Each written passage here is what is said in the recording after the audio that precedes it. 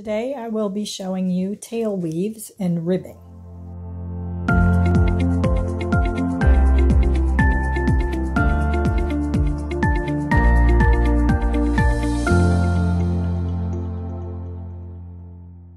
The key to a good tail weave is that it doesn't show on the right side of the work, it doesn't come undone, and it allows the fabric to stretch. So tail weaves in ribbing, this is how I like to do my tail weaves. So usually you'll be using your tail. I'm going to use a red thread to mimic. So I like to find the closest rib, so I'm on the wrong side of my work, to where my tail is coming from. And I begin at the bottom of the rib and I enter from the right, and then I kind of barber pole.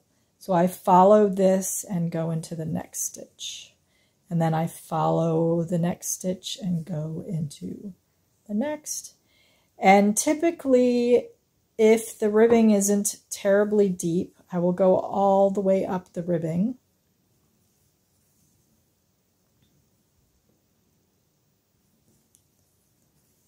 Like so, until I reach the top.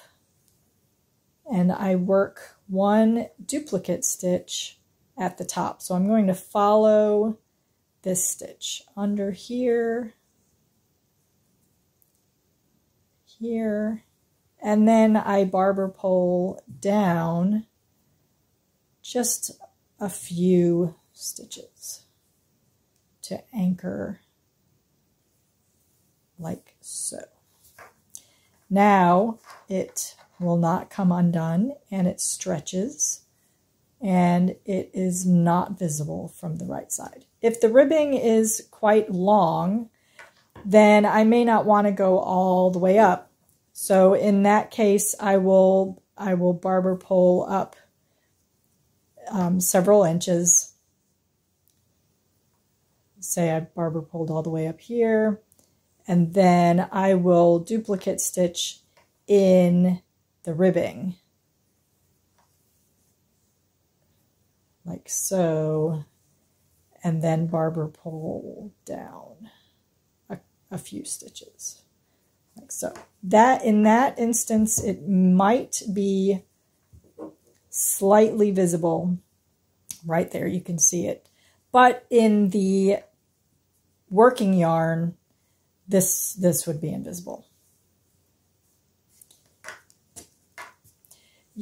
If you barber poled up and then didn't anchor, when the knit is stretched vertically, that tail would begin to work its way loose. So anchoring it and then working a few stitches down the other way really makes sure that this tail is not going to come undone.